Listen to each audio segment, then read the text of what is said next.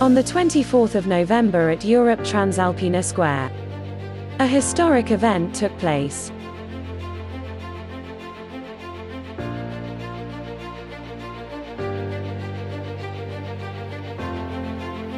Three nations to endorse the support to create the North Adriatic cross-border hydrogen valley.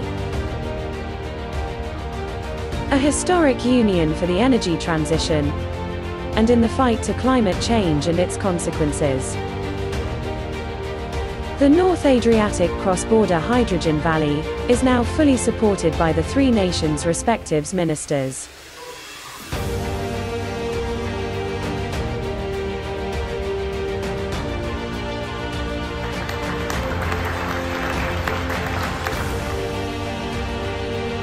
And we're already planning, working hard, and delivering. Public and private sectors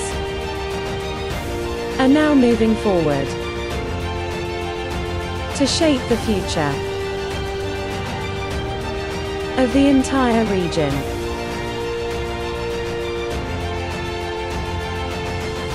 The opening of the first hydrogen refueling station in Slovenia opens the path towards the North Adriatic cross-border hydrogen valley.